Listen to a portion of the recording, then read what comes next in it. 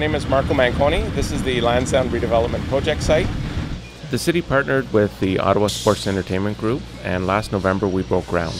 We're constructing an 18-acre urban park, a series of new retail buildings, a new south side stands, and a revitalized north side stands, along with a series of condominiums and townhomes along Homewood. There's currently approximately 800 workers on site every day.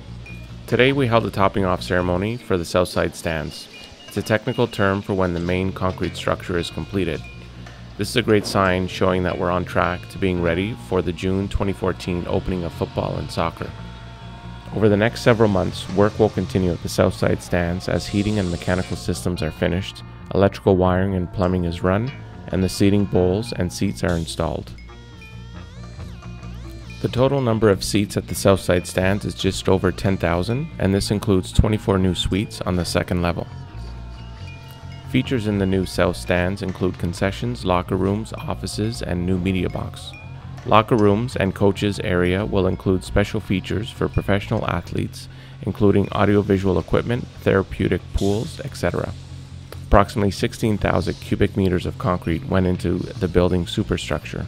It has about 1,800 tons of rebar in it for strength. Total height is 22 meters from the field level to the media box. Construction at the Lansdowne site started just a little over 1 year ago, and the next big milestone at the south side stands will be the start of construction of the Veil, an iconic wooden surround, in October. Alors, merci beaucoup à tous les ouvrières, les personnes qui sont responsables pour cette site et toute la population. We're very excited, looking forward to soccer season, hockey season, and football season at a refurbished and revitalized Lansdowne Park. Thank you. Merci.